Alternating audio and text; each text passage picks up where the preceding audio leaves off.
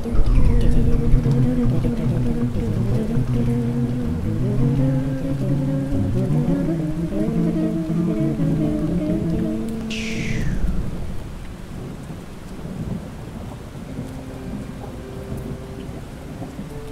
guys, it's Mart back with another video, and today we are collabing with Llama and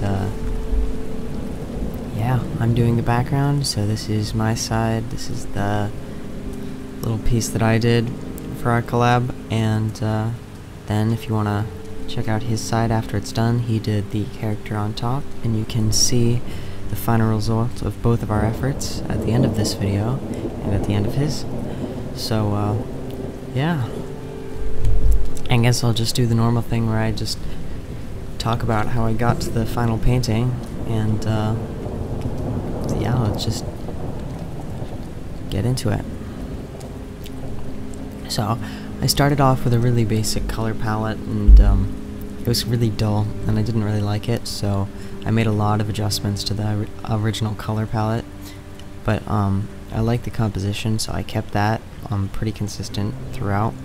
But you can see I darkened it up, I added a lot of blue, and here I am going even further with the amount of blue in the piece, and I added a lot of color and overlay layers to get just the right values and colors that I wanted just to start off and, you know, get the feeling right before I sort of detailed everything. There you go.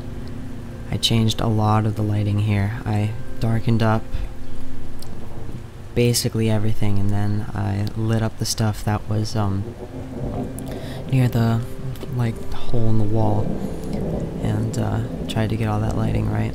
And then I tried to sketch everything out to try to maybe color in the lines, make the process easier, but I actually like painting a lot more, so I ended up just scrapping that. It didn't really help, so I just painted everything and just went with it. You can see I'm detailing all the grass, sort of figuring out how that's all going to work and be lit, and you can see I also detailed and added a little bit on the vines near the hole in the wall, and now I'm detailing the foreground, which is just grass. It adds a little bit of depth and also sort of adds to the sense that this place is really, really overgrown and abandoned for a long time. You can see I've got a painting within a painting there to the right along the wall. That part of the composition was kind of empty, so it needed something, and I think a tilted and old faded painting or portrait, I kind of try to make it look like a really, really non-detailed portrait. So, but anyway, I thought that would sort of liven it up a bit, or deaden it up a bit, I guess, in this case.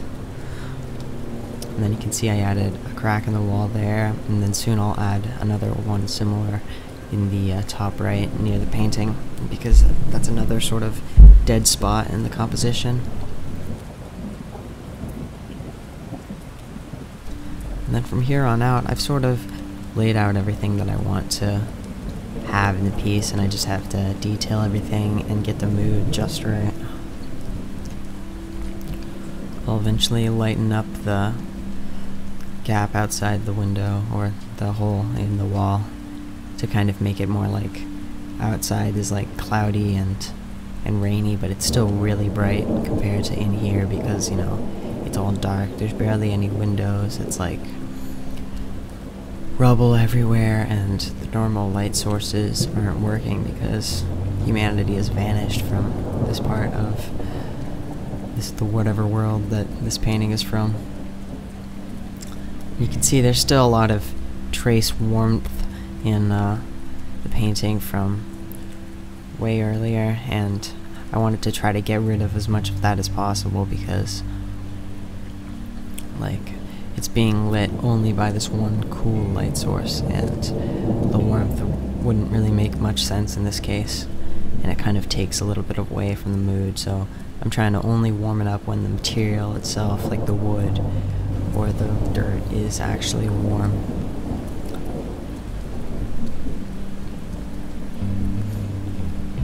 One kind of cool thing is that you see the table and the door and the wood and the broken wall.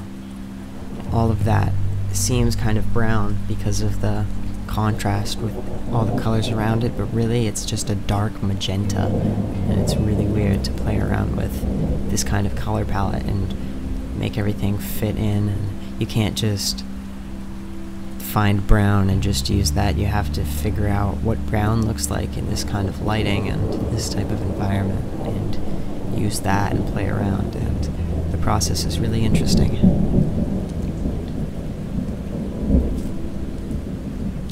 There I am, just figuring out all the light on the vines. Those are kind of hard because they're like tubes, like weird dangly green semi-transparent tubes that are just all over the wall over there, and it's hard because the light source is kind of coming straight in and they're against the wall, so you can't really decide how much light is getting there and how much light is not really being affected by the vines. And there you see I made some more adjustments just to, you know, boost that light and darken the darks even more, to kind of emphasize that that is like the one and only light source, and kind of draw attention to that. And also sort of, it keeps everything together because the light source is kind of the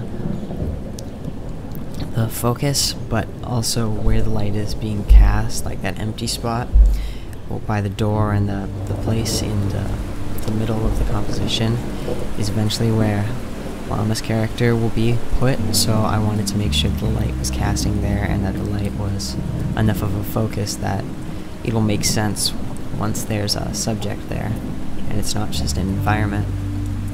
And there you see I added those cracks, and now we're done. That's it. This is Llama's part added as well, and this is only part 1. Up next week is actually him starting with a character and then me trying to build an environment around it. So if you want to see that, come back next week. If you want to see his side of the collab from this week, then head over to his channel. If you want to just check me out, hit one of these links under the thing that says check me out. And yeah, thanks so much for watching, and I will see all you guys in the next video. Peace.